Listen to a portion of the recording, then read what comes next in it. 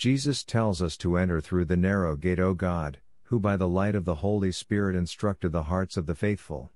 Grant, that by the same Spirit we may be truly wise and ever rejoice in His consolation. We ask this through Christ our Lord. Amen.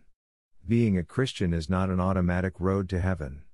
Jesus warned, "Enter through the narrow gate." The way is difficult that leads to life, and there are few who find it.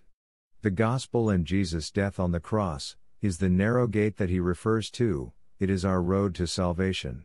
The narrow gate exists because of God's love for us. Our decision to access the kingdom of God means we have decided to make the many sacrifices and commitments that Jesus asks. We want to receive His precious reward. Matthew 7:13-14, Luke 13:23-24. When you need additional strength and encouragement to remain on the narrow path, seek the grace of the Holy Spirit. Lord Jesus, You are my only light.